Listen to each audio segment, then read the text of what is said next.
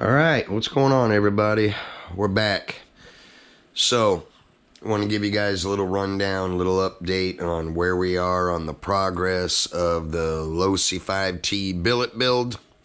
From the last video you guys seen, we were getting the chassis set up and starting to get the diff housings and shock towers mounted up on the chassis.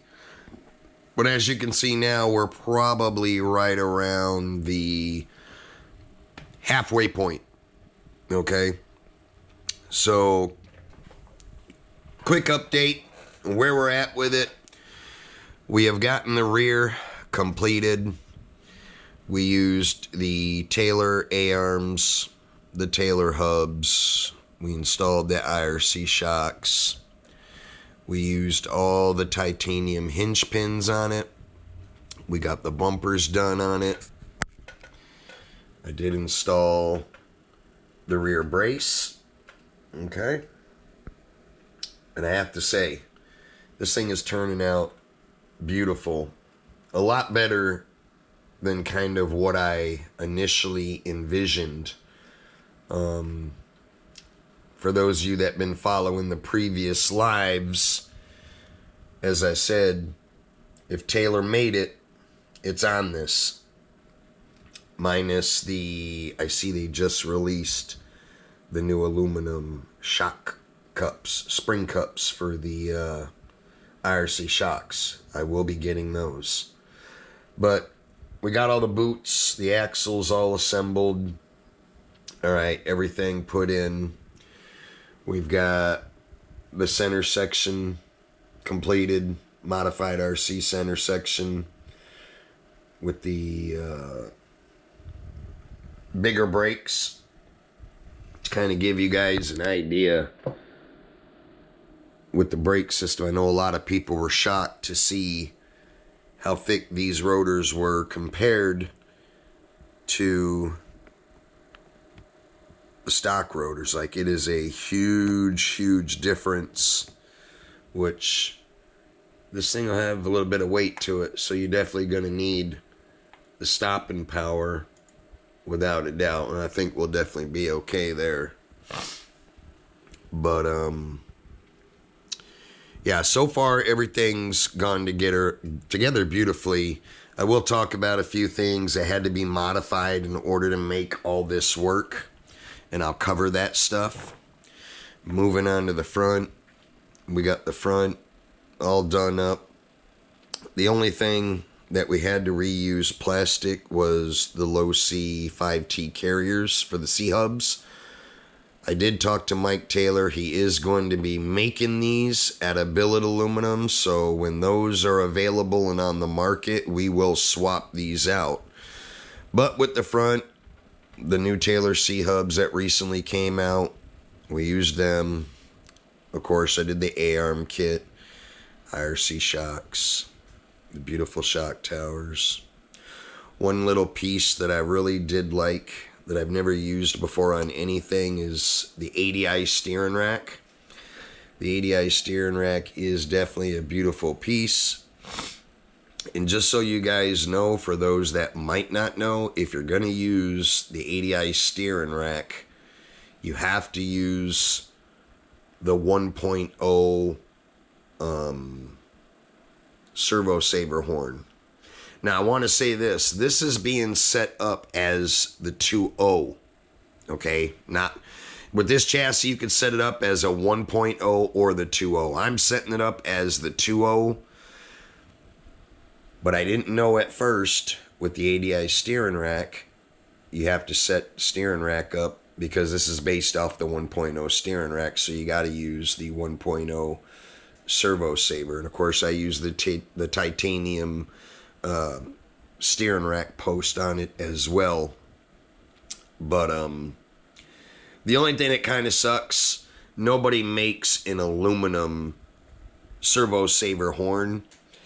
So what I'm thinking about doing later on down the road, I may end up switching the steering system to a push-pull, where I can get the dual push-pull aluminum servo horn, but then I would have to buy another Fonzie link, which is It's only like 36 bucks.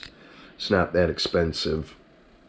But just to kind of talk about some of the things that had to be modified. Now, on the sway bars, I'm not using the, what you call it? Let me grab these real quick. So when you buy the Taylor aluminum diffs, he provides these sway bar caps, I guess you would call them, or whatever. I'm not using these. I'm using the FRC adjustables, where they have a set screw in the center of them to apply the tension on how you want to set the sway bar. Because stock sway bar, this is only a 3.5 sway bar, and when I used these and put them on, it clamps that sway bar solid where it does not move in the front suspension. Same thing with the rear suspension was binding. So what I had to do is I took and I filed the center of the FRCs, if you can see, because I am going to change these sway bars to the 4.0s, which is a bigger sway bar. So I had to clearance those blocks in order to accept a 4.0. They just squeaked by with the 3.5. So I had to modify that. The outdrives that I'm using are a new outdrive that just hit the market last year, from what I understand. They're the new hardened steel 2.0 version, and they would not go into the bearing carrier that is supplied with the diff housings, and obviously because they weren't on the market yet, so when Mike makes these, that bearing carrier was not machined to accept them. I had to machine them. Well, I'll say sand them, not machine. But I hand sanded them to clearance them enough to accept these outdrives.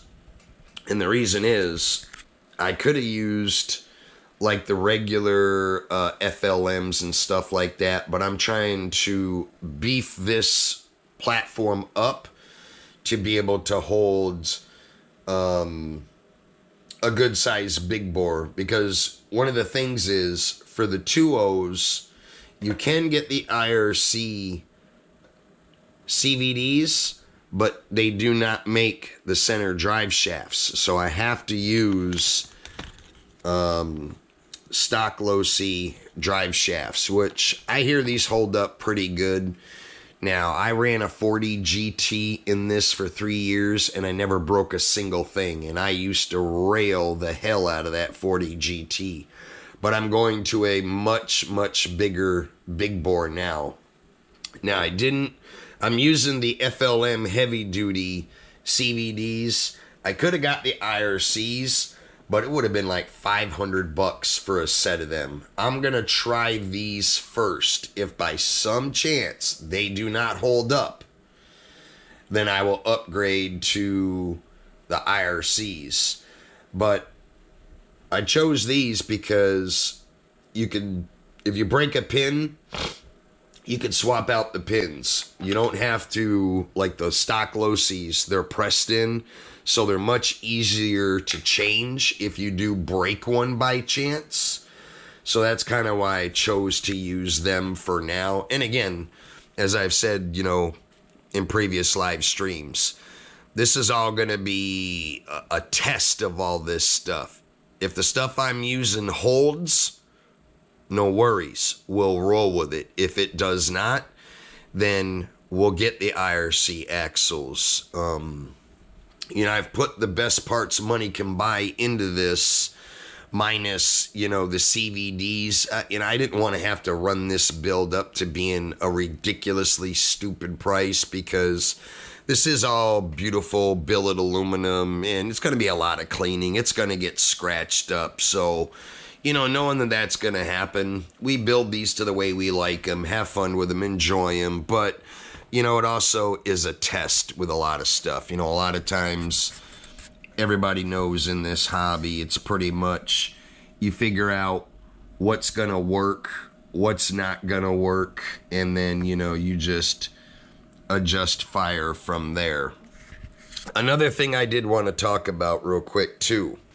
So initially with setting up the ass end of this, I had a problem with the IRC shocks, getting them on and having the spring perches drop into the A-arms. The spring perch, not perch, the bottom eyelet, when I first mounted it and just let it sit where it fell, they were out to here past the A-arms. And I couldn't figure out why. The only way to get them mounted up is I had to push in on the spring and get it to line up. Now, I got on some of the forums and I was actually kind of shocked. Everyone's like, oh, that's normal. Just push in on it, let it fall in. Yeah, that would work. But that was also a bad idea because putting side load force on this shock to push it in to make it fall in, then you have side load on the shock shaft in the seals, and over time, it'll wear them out. To me, some of the advice some of these people were giving me just did not make sense. So after a bunch of research, I found out with the 2.0 A, B, C, and D blocks, the D block here in the back had +3 toe. So what was happening is it was pushing the A-arms far forward.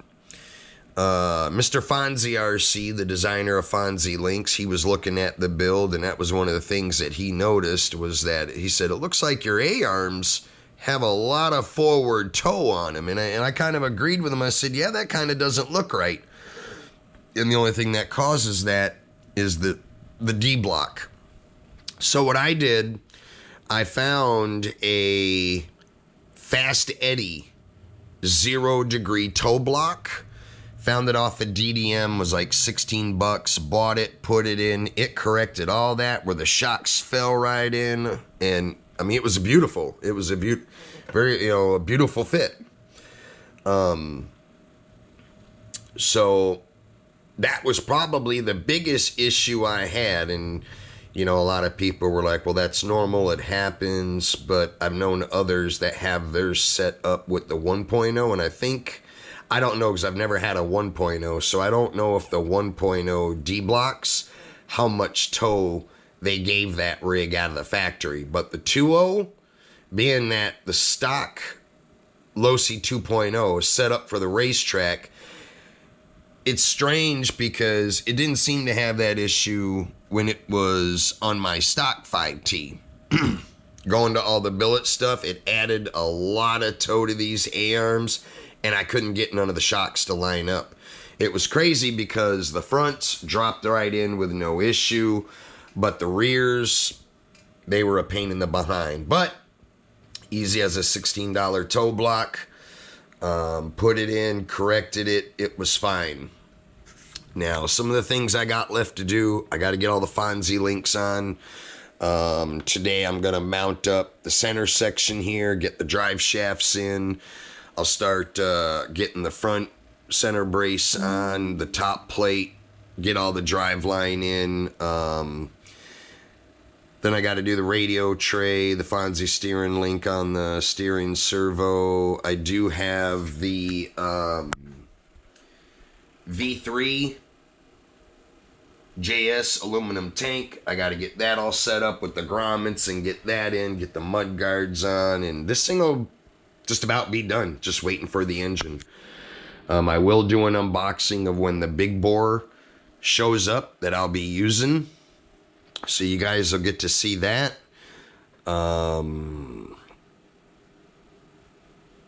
Rims and tires, I don't know if I'm going to use the old stock Losi rims and tires that I used for years. I have a set of the Crosscutter Taylor RC rims. I'm going to put them on first, see how they look, because they are billet aluminum. Or I'm thinking maybe doing another set of the 3D printed like I did on the W5 Ultimate MCD, because I do like the way these looked. but then I'll have to buy the steel hubs, get rid of the 24 millimeter hexes, but that'll be one of the last things that kind of gets done to test all that out, see how it looks. But oh, and I forgot, I still got to get my outerwear covers on the shocks. So that's what I'm going to be working today. That'll probably be in the next video, probably the next video that I put out.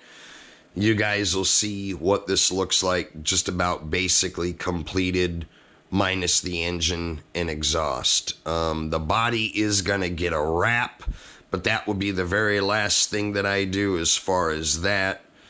So I do appreciate everybody following along. Please leave me a comment down at the bottom. Let me know what you think of the build.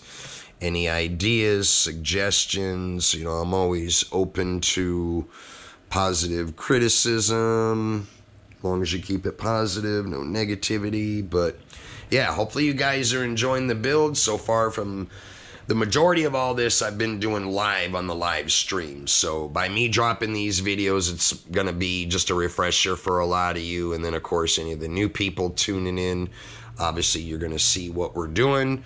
But the Losi 5T billet build is almost complete. So once again, thank you for all the support from all my viewers. Hope you guys are enjoying this build. And as always, until next time, I'm out of here.